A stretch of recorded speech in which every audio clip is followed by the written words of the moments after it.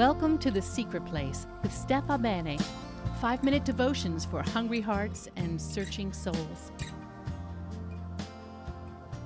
Hey there, everybody.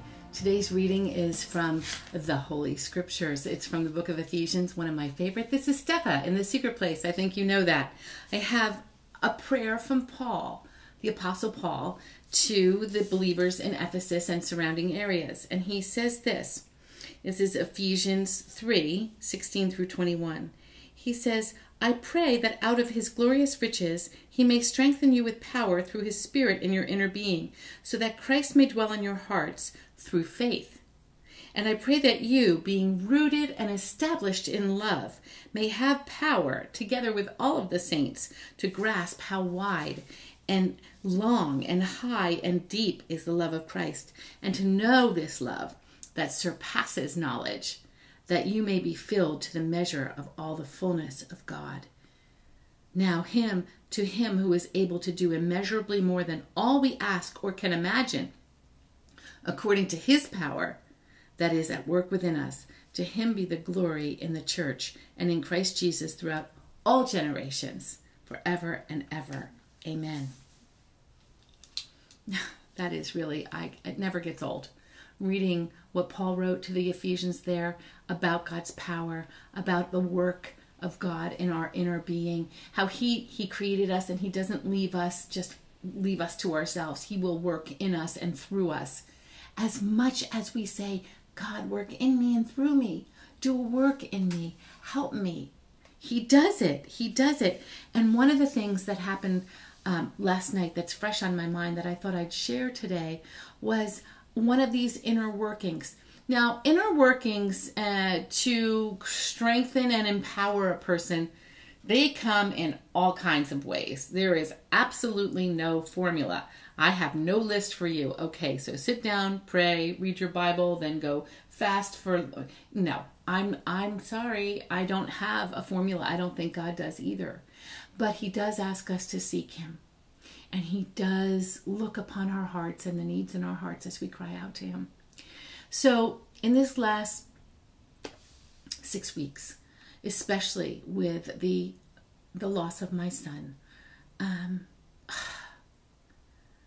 my prayers, my singing, my rejoicing, all these things have been,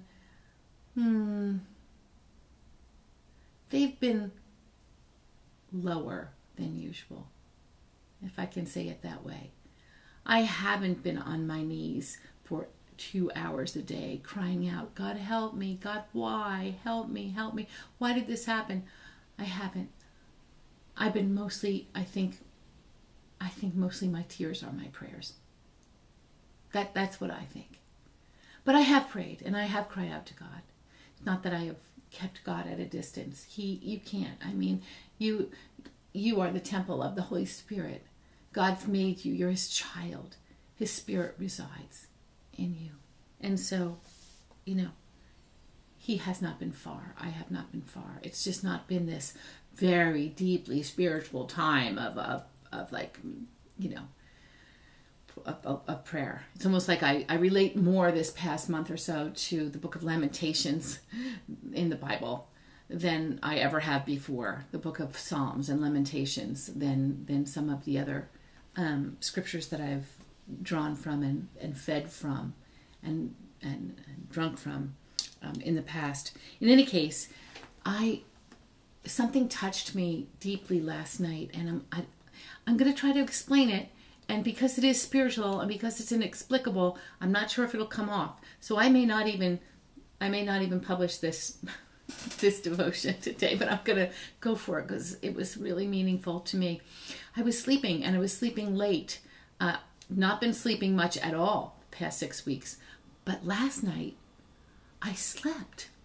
I went to sleep late, and I slept, and my husband came and woke me up.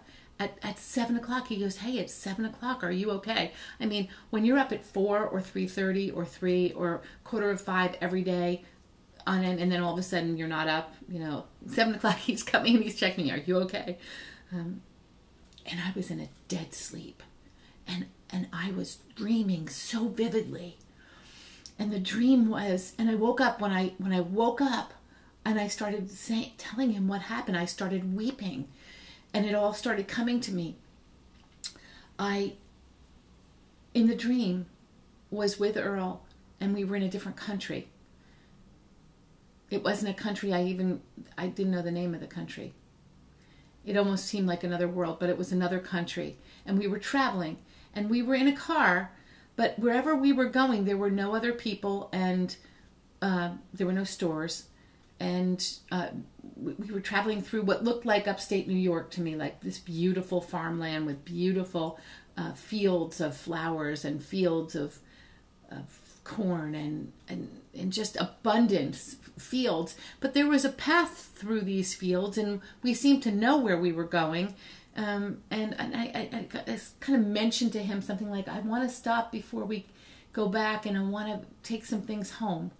I especially want to take these beautiful flowers. Can we stop by the side of the road and just pick a few of these delphiniums, these kind of blue, beautiful blue flowers, and some irises and things like that?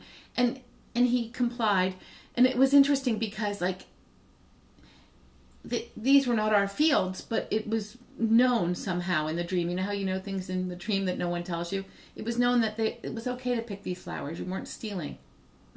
I'm not trying to rationalize. Do we rationalize in our dreams? I don't know.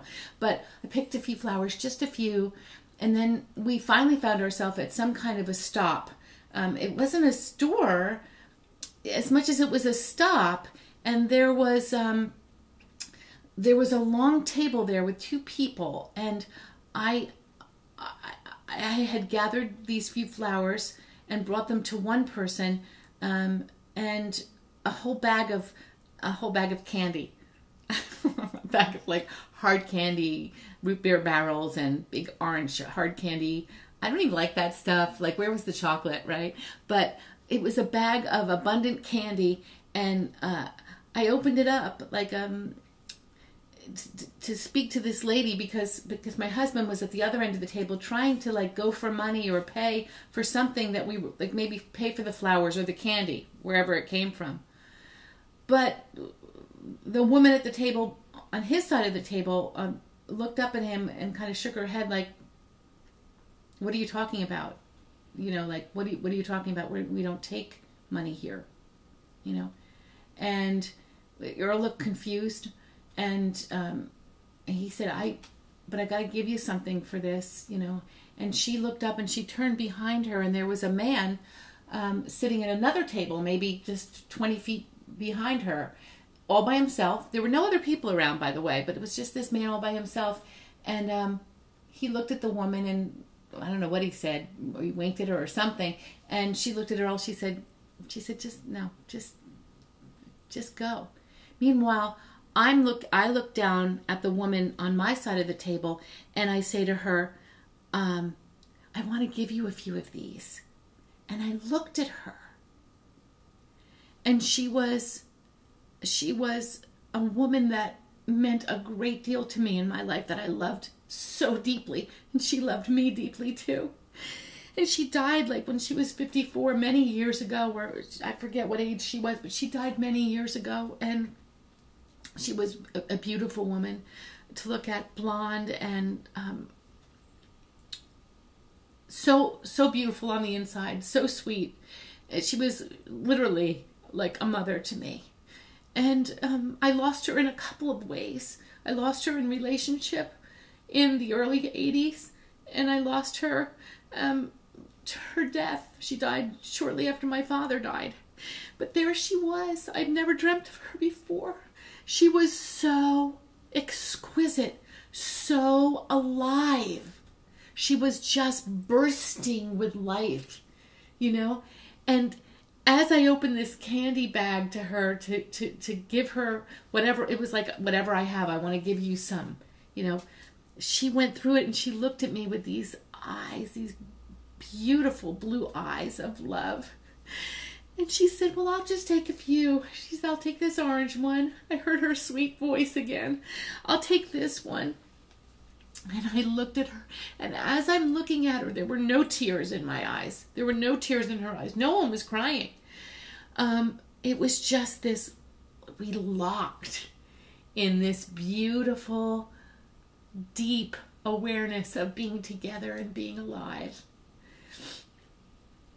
And then, like, at that moment, I was waking up. It was like I was woken up by my husband.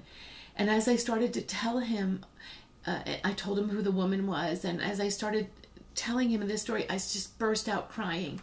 And it was like, I said, what do you think that was? He says, I think that was spiritual.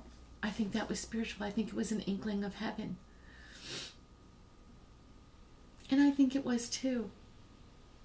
I really think it was too. Like, I'm just so much, don't get into like woo-woo and signs and this and that. But like that, well, clearly heaven has been on my mind with my son passing. But like, I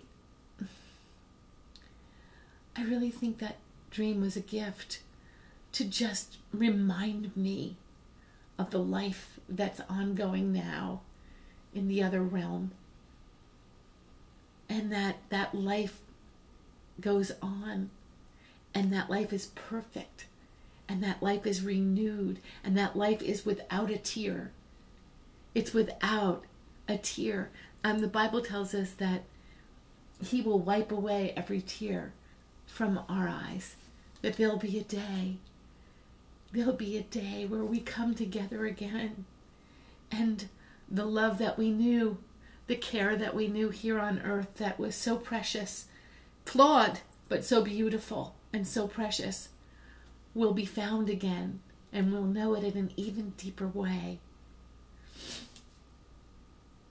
So I guess just to pull this all together, I want to go back to Ephesians 3 and say aloud again that just as Paul prayed, I pray this too, that you, being rooted and established in love, may have power together with all the saints, that's all the people of God, to grasp how wide and long and high and deep is the love of Christ, and to know this love that surpasses knowledge, that you may be filled to the measure of all the fullness of God.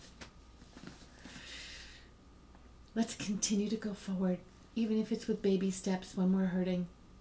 Continue to go forward in the love of God, holding on tightly to our Father's hand. He will never let you go.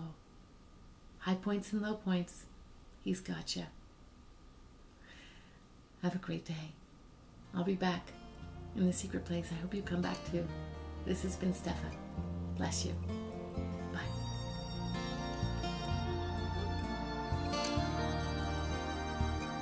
Breathe, listen, and receive. Take a moment to soak it all in. Until next time.